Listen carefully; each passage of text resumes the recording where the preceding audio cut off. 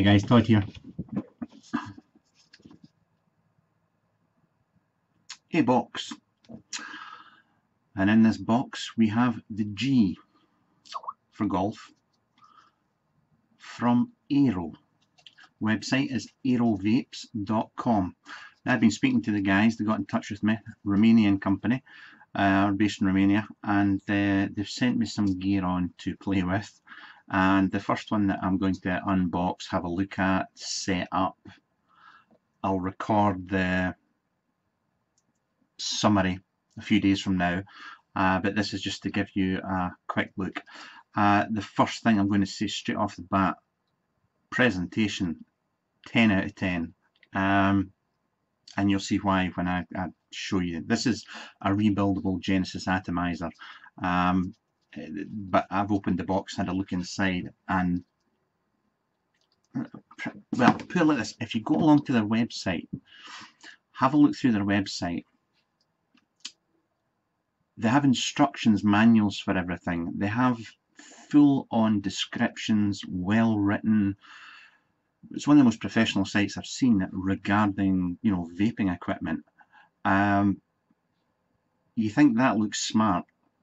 When they send you the gear, the quality is reflected, you know, that's all I can say.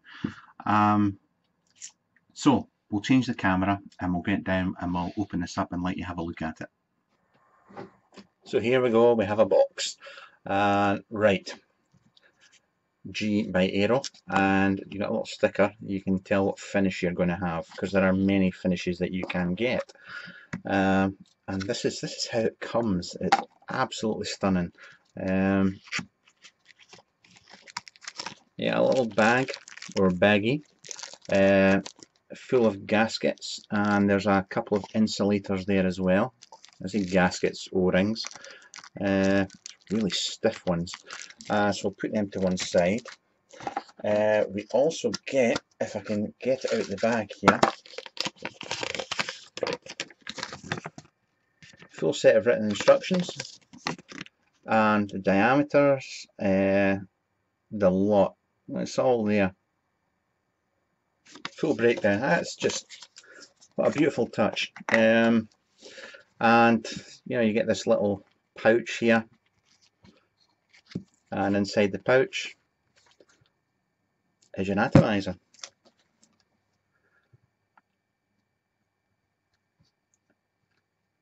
It really is a, at first glance, it's a nice looking bit of kit.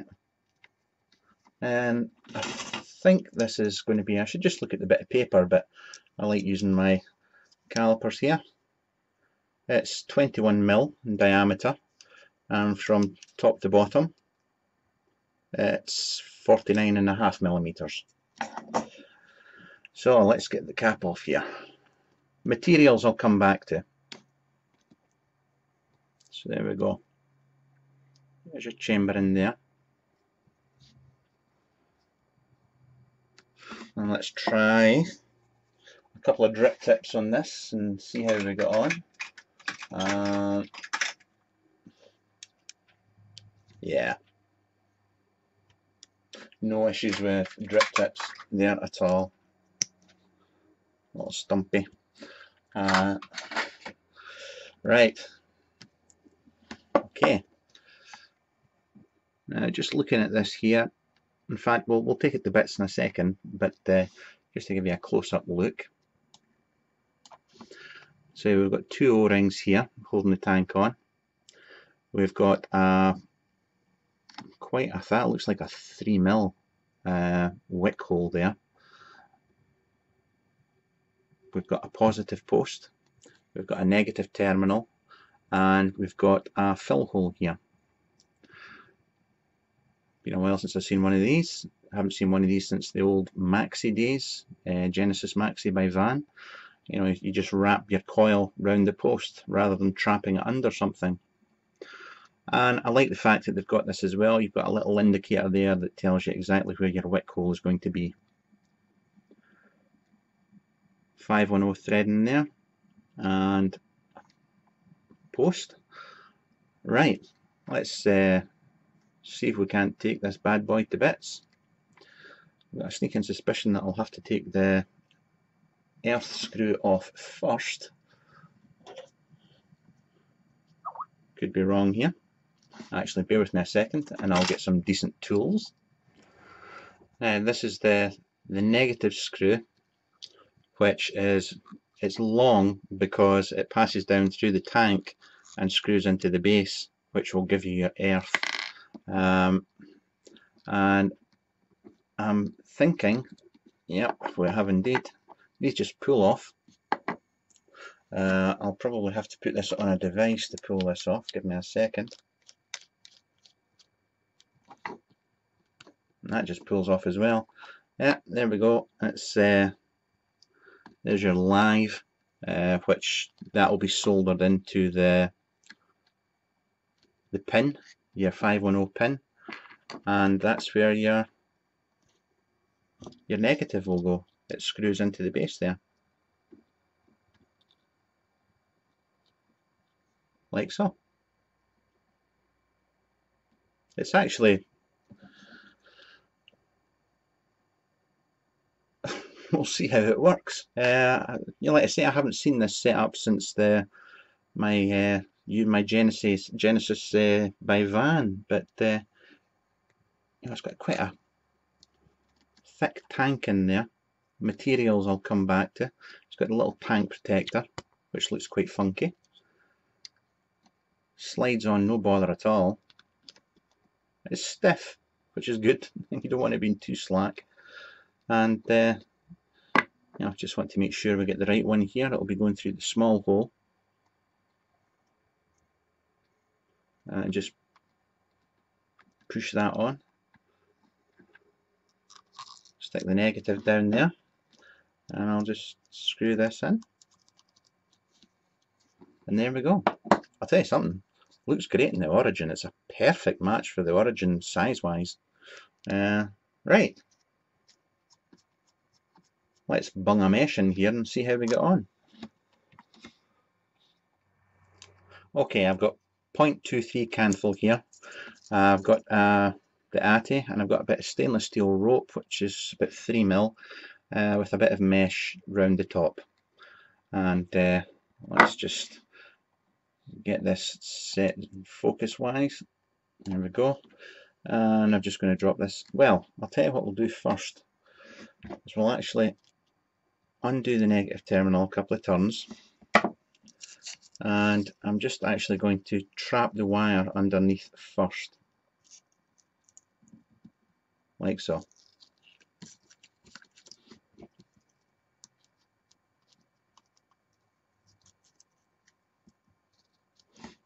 And there we go.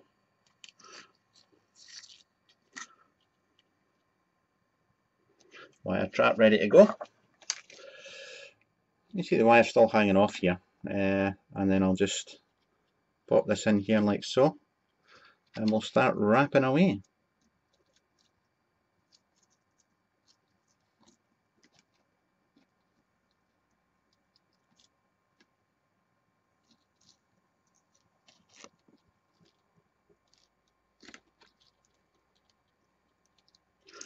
I'll have 4 wraps there, and I'm just going to finish off by wrapping it around the post. I'll give it 4 turns round there, and that should be me. I'll leave a bit of excess hanging off here in case we have to do anything at a later date, but that looks okay to me. Right, I'll go and get see if I can get this, I'll pulse this and see if there's any hot spots. Okay, that's me filled up now. I'm running at about 1 ohm, sorry, 1.2 ohm.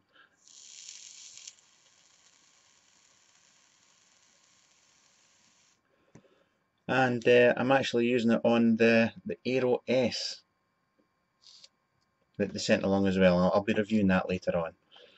So we're all set up, ready to go. Let's give it a vape. Right. Sorry, I was just reading up there.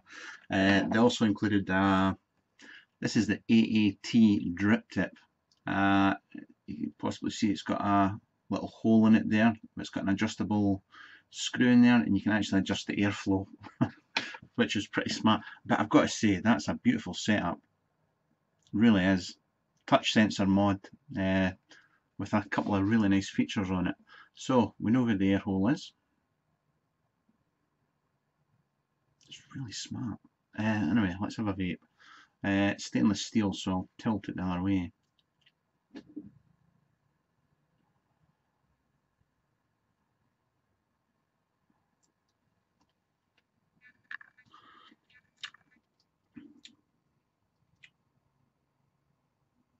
Nice. Very nice, actually. It's do you know, it's absolute doddle to set up. If you ever had the Line or the Genesis Maxi by Van, you'll remember how easy it is to set up with just that post. The only thing, the issue with that post is if you don't get the wire wrapped around that post nice and tight, if it moves about, you can kick off hotspots and things like that. So you have to make sure that the wire's nice and tight around there to hold it in place. You don't want it moving about, but it does make for an exceptionally easy build. It's not an intense vape. It's nothing like I'm even at 1.2 ohm. It's not a harsh, intense vape. It's very mellow. It's very relaxed vape.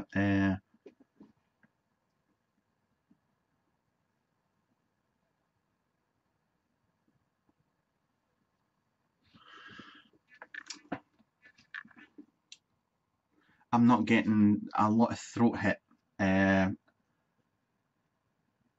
Normally, like, if I'm kicking away on the Storm Rider and I've got that at 1.1, because the chamber's so small, it's really that intense flavour, and it's just mental. This is very middle of the road. If you don't like a harsh vape, then this would be for you. This is just a standard top cap, open top cap. There's not a reduced chamber or anything like that. It's quite nice.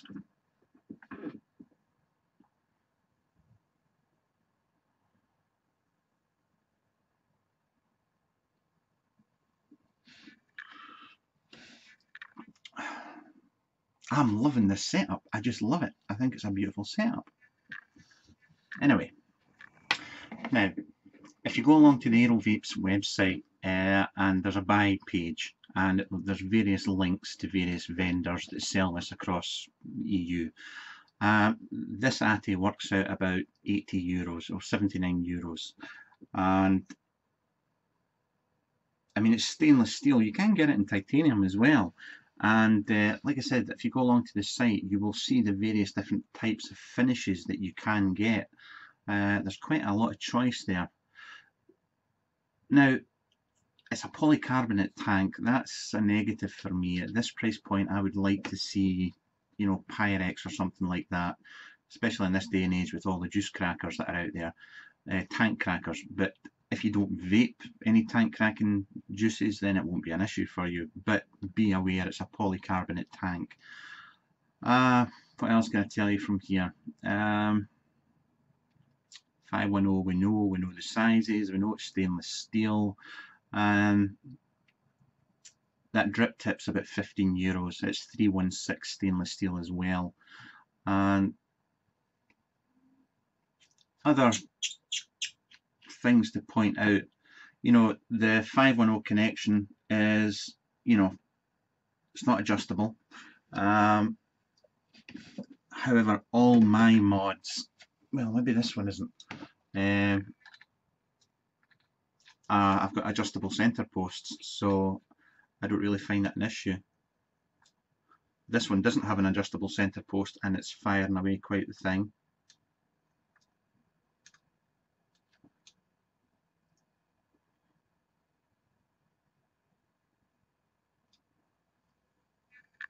It's 10 watts. That's quite neat. Flavours coming through now. A new coil. It's going to take time to kick in, but yeah, the flavours coming through.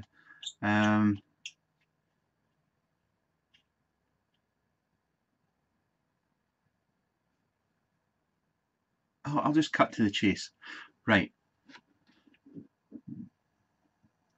The way they've done the you know, you've got the stainless steel post going down through the juice. I don't really have an issue with that. I mean, we nearly always have something going down through the tank anyway. That's okay. The live going down through the juice, live post going down the juice has an insulator sleeve on it. I mean, this, as far as this is quite a basic Genesis design. This is kind of where it all kicked off. This is what they used to, I remember them being like when I started vaping, and this style has kind of been kicking about for a while now. It's proven it works, and as far as it goes with this, it's working quite well. I like the build of it. It's screwed together well. That's maybe can't convey that, you know, looking at it on film, but I'll tell you hand on heart that it is a nice Atty and it's built well. I quite like it. I'm surprised by the design of it, as in the post instead of a screw. I'm not bothered by that because it works, and for a lot of people they'll actually find that an easier way to build their coils, just wrapping it around a post. So that possibly is a plus for me. As I said, the material for the tank not being, you know, being polycarbonate is a bit of a negative, but I wouldn't, if you don't use tank cracking juices, I wouldn't worry about it. And lastly, on the AERO S, it is absolutely stunning. That is just a beautiful package. Really is nice. That's an 18350 mod. So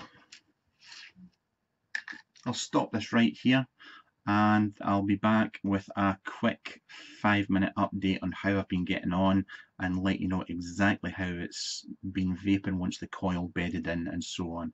But that'll only be a quick summary at the end. But yeah, good first impressions.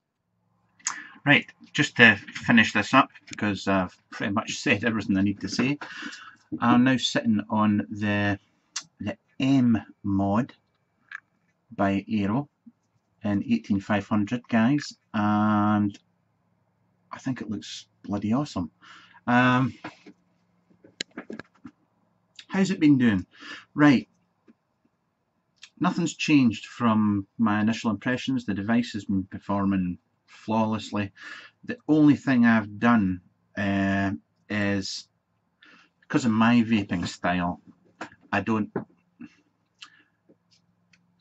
mean the ATT drip tip that they sent me, I've closed it off to give it a bit of a tighter draw, because as I said, it is quite an open draw, but now it's